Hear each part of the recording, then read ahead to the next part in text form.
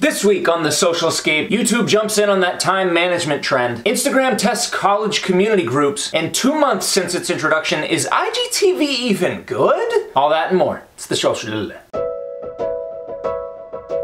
What's up guys, I'm Alex Legos, aka yo host in this bitch. We got a quick one today, so let's just get it over with. Remember those time management tools that Facebook and Instagram rolled out? Well, YouTube is now jumping on the bandwagon, giving users the ability to view the amount of time they have spent watching videos on the app for today, yesterday, and the last 7 days, which adds up to a week. In addition, you can also set the app to remind you to take a break after a certain amount of time, and you can also set it to silence notifications, just like you can on Facebook and Instagram. Again, this is just to make us think that they care about us, which they don't. These big organizations' goal is to make sure that we're spending as much time in their apps as possible. That said, they are most likely counting on the fact that we're not going to use these features, but I'm an unbiased reporter, so this is all fine and dandy. Moving on. Instagram is testing college community groups. This is actually kind of cool. What does this mean? I thought you'd never ask. Instagram will basically prompt users with a notification that is asking you to join a college community to connect with other students. That's gonna look like this. If you opt in, you'll get your school name as well as your graduation year added to your profile, and you'll also be given access to a class-based list of other students who have opted into the community. Weirdly enough, Instagram isn't verifying students by an EDU email address, as I originally assumed that they would, but instead they're gonna be using user-shared public info, such as college attended, accounts that user follows, and other connections that they may have, which is completely vague and leaves us guessing. But that seems legit.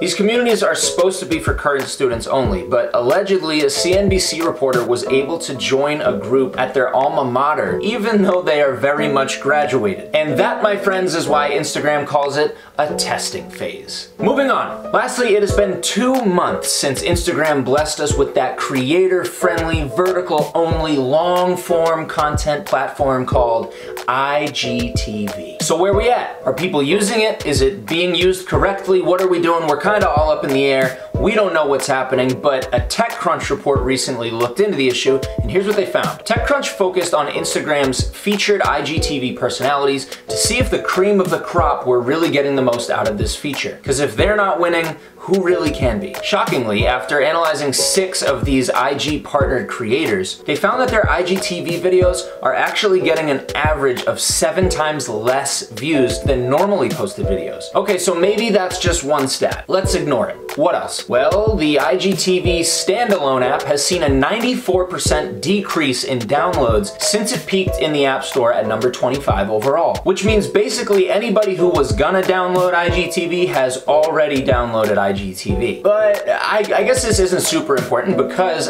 take me for example, I never downloaded IGTV and I'm putting content on it on a weekly basis. And the reason I never downloaded the app in the first place is because why would I have an Instagram and an IGTV app when my IGTV is accessible in my Instagram app? That just makes no sense. So I don't put much stock in the download numbers because if you have Instagram, you have IGTV as long as you've updated your app. So let's write that stat off too. Let's just ignore it. Okay, fine. So 0 for 2. What else? Well, Casey Neistat says that he doesn't think IGTV is gonna work because of the extremely low viewership and the fact that you can't monetize videos. I don't know guys, like I said, I think Instagram needs IGTV to work, which means that they're gonna be pushing accounts that are creating good content specifically for the platform. In addition, I told you this a couple of weeks ago. The new IGTV carousel, I am psyched to see this come out. Instagram is working on a carousel setup just like they have with Instagram stories. So what that'll look like is like this, and basically it just shows, you know, you have your stories up top, you have your feed down below, but then sandwiched right in between is an IGTV carousel that you can go ahead and scroll through. You can see all the episodes, you can browse them by thumbnail instead of having to flip through each individual channel and playing them aloud automatically. And if that carousel feature rolls out, I think it changes everything simply for the ease of access. It puts it right in front of us. It's gonna be easier to find IGTV content than it is right now. Remember, I originally predicted that IGTV would not be the YouTube killer that people thought it was, but let's also remember that YouTube has a 13-year head start on IGTV, and historically Mark Zuckerberg does not like to lose. Just ask Snapchat. If you want to hear my original thoughts on IGTV, go ahead and check that video out. And let me know if you're watching IGTV. I'm curious how you guys are using it. Obviously, you may be watching this video on IGTV. You may be watching this on YouTube. You may be watching this on Facebook. I'm curious to see where you guys are consuming this at. And I also know a lot of people haven't even updated their apps since IGTV was launched, so you don't even know what that is. Anyways, let's do a post of the week. This week, our post of the week goes to the New York Public Library. I know.